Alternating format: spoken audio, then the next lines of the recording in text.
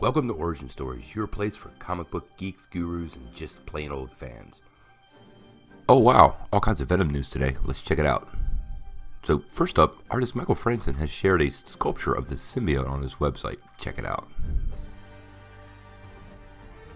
This is supposed to give us an idea of how Tom Hardy's Eddie Brock is going to look when he's fully in the CGI glory in the upcoming feature Venom. What do you guys think? I do like how comic accurate it is. Looks more horror than superhero, but I know they're trying to just draw some distinction from Spidey and his whole universe. I kind of like it. The other thing dropping for Venom over the last actually 2 days was a series of set photos from justjared.com or @justjared on Twitter. And they showed two separate scenes. So the first set of pictures showed Tom Hardy in a fight scene with Scott Hayes. Kind of hard to tell what's going on here. A lot of them are stills, we don't have any video, but it does give you an idea of what's going on. It does appear he doesn't have his powers at this point. The second set of pictures appear to be Tom Hardy battling the symbiote itself. These are going to be CGI'd, so we don't actually see it kind of taking over his body. But the photographers on the set claimed that the actor was battling for, and I quote, control of his body.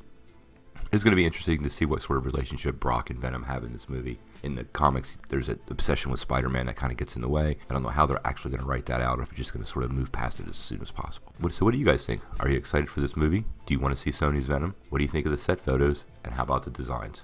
Leave a comment below. If you like this video, make sure you click like, click subscribe, and if you don't ring that bell, you won't get any updates. Peace.